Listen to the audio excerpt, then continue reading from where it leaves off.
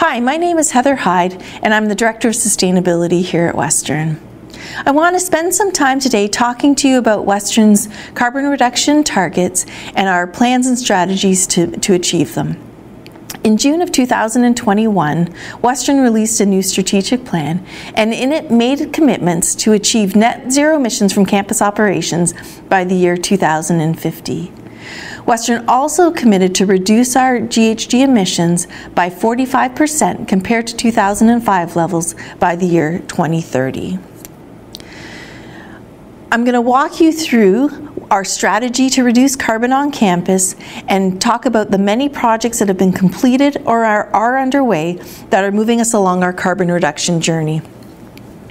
When we talk about reducing our carbon footprint on campus, the focus of the discussion centers on our natural gas-fired boiler plant that generates steam for campus. You might ask, why are we focusing on the steam plant? Approximately 80% of our reported Scope 1 GHG emissions come from the natural gas that we burn at our central boiler plant in order to produce steam. The steam generated by the boiler plant is supplied to campus for heating and humidification and is also used for research and process equipment for sterilization such as autoclaves and other research equipment. The university also supplies steam to University Hospital for their heating and sterilization processes. Annually, about 10 to 15% of our reported emissions are directly related to the steam that we produce for the hospital. When we talk about our carbon reduction efforts, it's important to note that these efforts really started back in 2014 when the university first completed a utilities and infrastructure study. This utilities and infrastructure study was initiated in conjunction with the 2015 Campus Master Plan, which laid out how campus potentially could grow over the next 30 years. The utilities and infrastructure study was initiated to assess the current state of the infrastructure on campus and identify potential constraints and pinch points in the existing system. And it also identifies how the infrastructure was going to need to expand and grow to support the master plan. As a bit of background, I want to take a couple of minutes to give an overview of the infrastructure that we do have on campus. It's important to do this as we are going to be talking a lot about how this infrastructure will support our transition to low carbon. As I mentioned earlier, we have a central steam plant that consists of 5 boilers that provide steam to campus. We also have a chilled water system that consists of 2 independently operated chiller plants. One of the plants is located in the north of campus and the other is located in the south part of campus. These chiller plants operate seasonally during the summer months, and typically that's between the middle of April and the middle of October, and they provide chilled water for the air conditioning in the buildings on campus.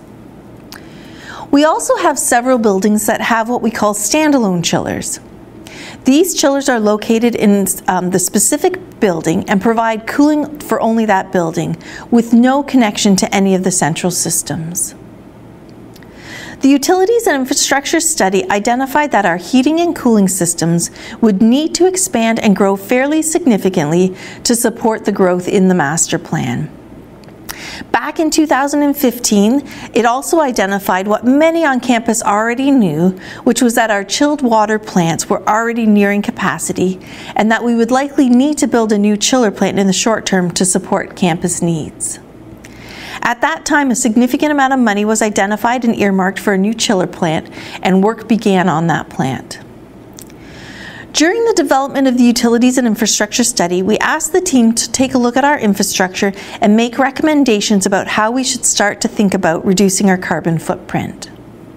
The team at the time identified that the biggest opportunity was to transition from high temperature steam to low temperature hot water for our heating needs, which is much more efficient. They recommended that we replace all of our steam boilers with hot water boilers and install all new hot water infrastructure across campus to support this approach. Not only was this going to be extremely expensive, it was also going to be incredibly disruptive across campus. Following the original utilities and infrastructure study, we engaged another group to look specifically at reducing our carbon footprint. They took a very innovative approach in developing a low-carbon utilities and infrastructure study for the university, which is actually based on utilizing our existing infrastructure. The low-carbon utilities and infrastructure study has really formed the foundation and basis for our carbon reduction strategy moving forward. And I'm going to go through the work that we've done and what's underway to help us move along the journey. To give everyone a sense of the scale of work that has been completed so far, we estimate that since 2014, somewhere between 30 and 40 projects have been completed or are currently underway in support of this low-carbon strategy. The overall concept of the strategy includes moving away from steam heating to low-temperature hot water heat. But what's really innovative about the approach is that we're transforming our existing seasonal chilled water system into an energy system, or an energy loop as we call it. And that energy loop is going to be used to transfer energy between the buildings on campus. At the building level, building energy use will be optimized and recovered in every possible way. That recovered energy will be used within the building, and if there's additional energy available that can't be used within the building itself, it will be injected into the energy loop so that it can be shared with any buildings that need it.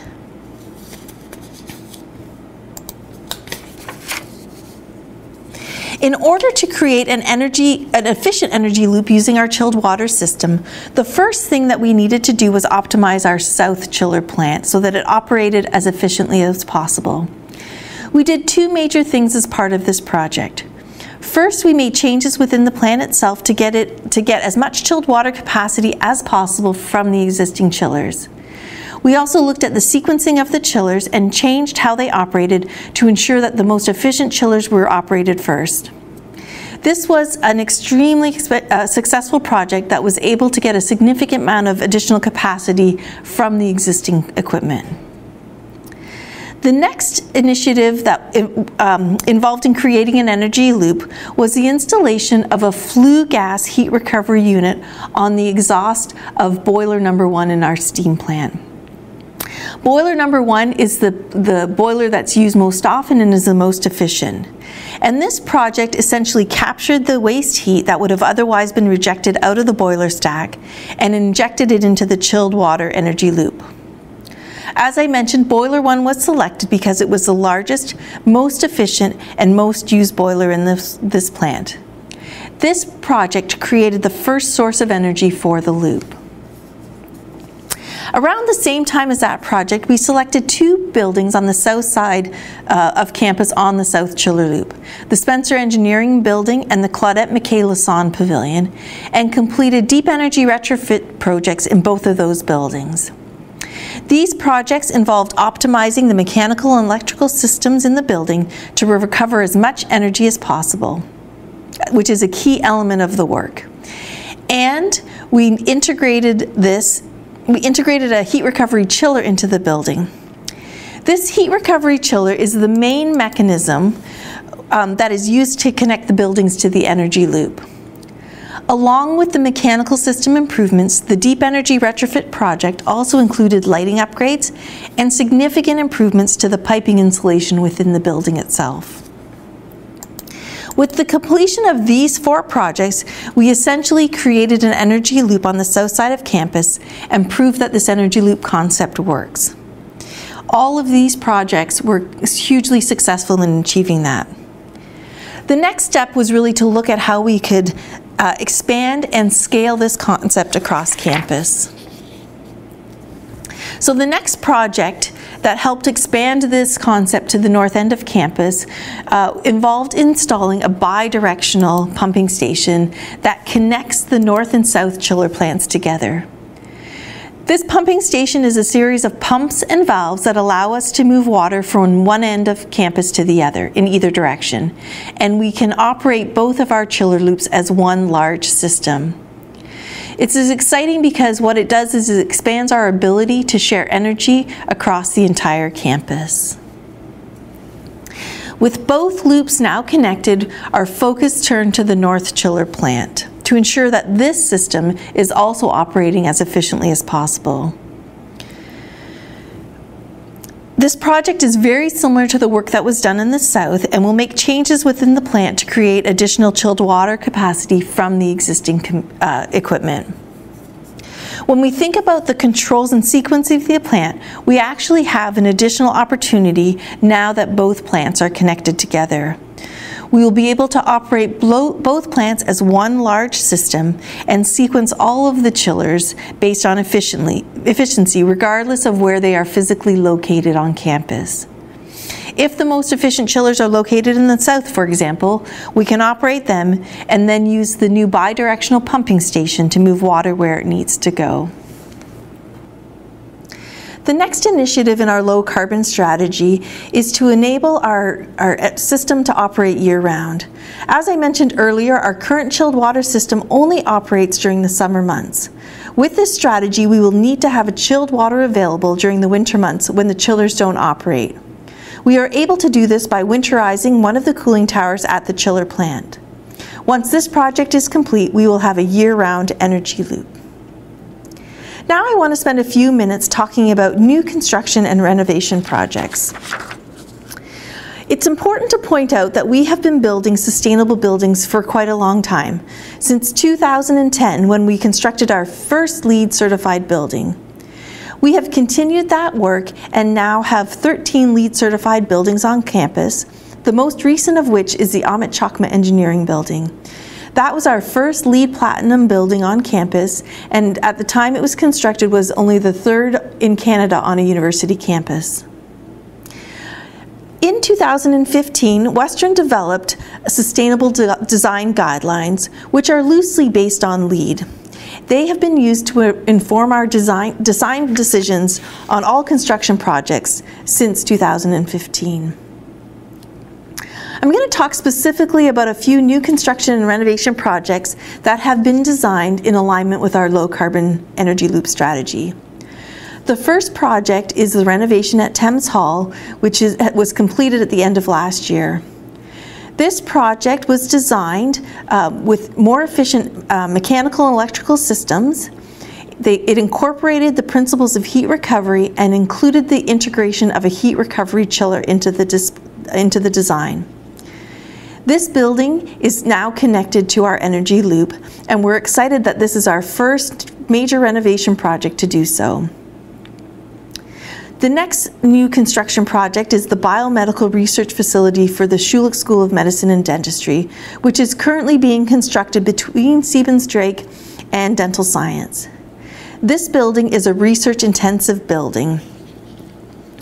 The mechanical and electrical systems in this building were designed with a significant focus on energy efficiency. When operational, we expect this building will be between 80 and 90% more energy efficient than a typical building of that type. The design of this building has also integrated a heat recovery chiller into it, and the BMRF will also connect into our energy loop. Weldon Library is a unique renovation project, as it is a multi-phase renovation project, which is currently in construction for phase 1. This project has been designed in alignment with our low carbon strategy.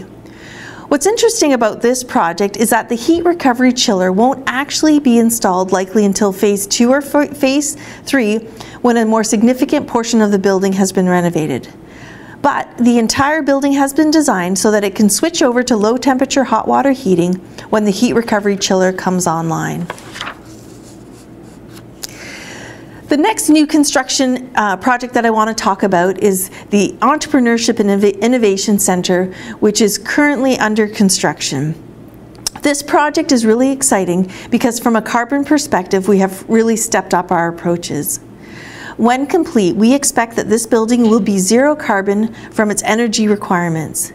This is being achieved through several measures. There has been a tremendous focus on the building envelope, and this building will be constructed with more insulation in the walls and roof than typically is done. Triple paned windows will also be installed throughout the entire building. Another important but often overlooked aspect that is being carefully designed is the airtightness of the building. Essentially, that is how much air leaks out of the building through the walls, windows, doors, etc.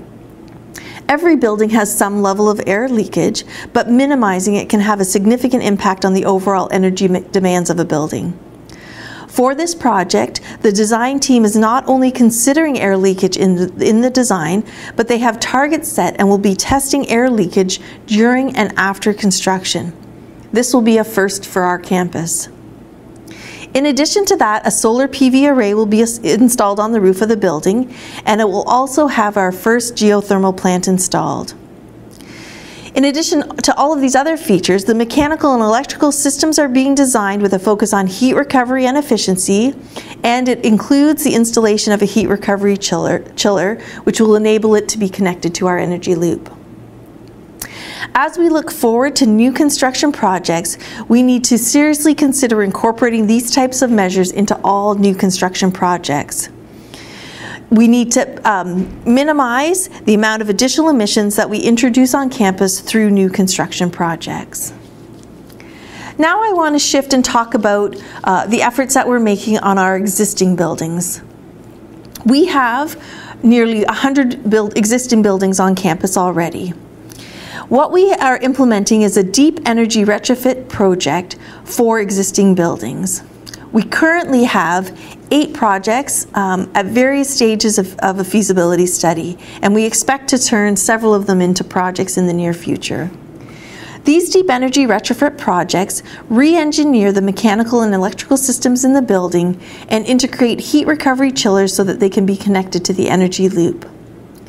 When we look to our 2030 carbon reduction goals, we estimate that we will need to complete 4 to 5 of these Deep Energy Retrofit projects a year to meet our goals. Next, I want to talk about the buildings I mentioned earlier that have standalone chillers. Part of our strategies includes connecting these standalone chillers into the energy loop, and this is being done for 2 reasons. First of all, by connecting into the system, we are further expanding our ability to recover and share energy with even more buildings on campus. The second relates to the overall chilled water capacity. For these buildings with standalone chillers, we know that all of those chillers have additional capacity than the building actually needs, and they were designed this way. But this extra capacity isn't currently being utilized. By connecting these chillers into the larger system, we're actually able to take advantage of this unused capacity. And by doing that, we can actually look at how we need to make investments in these standalone chillers and really make smart decisions and only invest where we need to. As we move across campus, we are looking at every opportunity to better utilize existing infrastructure to avoid making unnecessary investments. Now I want to talk about 2 other exciting initiatives that we have underway. The first is a geothermal feasibility study, and this study will be completed to look at the potential for a larger scale geothermal plant on campus. This study is going to look at the entire campus and identify the areas that will be most suitable for a larger scale geothermal plant, and it will also look at the potential capacity of each site. This is going to give us a really good understanding of the overall potential for geothermal on campus. This project is underway, and we hope to have a study complete early this year. The second initiative is we're looking at the opportunity to install an electric boiler in our power plant, which would replace a natural gas-fired boiler. Essentially, you can consider this as a fuel switching opportunity from natural gas to electricity, but will have a significant impact on our carbon emissions, as the electrical grid in Ontario is relatively clean. For this project, there are major implications to our electrical infrastructure that will have to be carefully considered as part of that study. Again, that study is underway, and we hope to have that finalized later this year. As you can see, there's a lot of exciting carbon initiatives underway, and I hope this presentation's given you a really good overview of what Western is doing to reduce our carbon emissions. Thank you.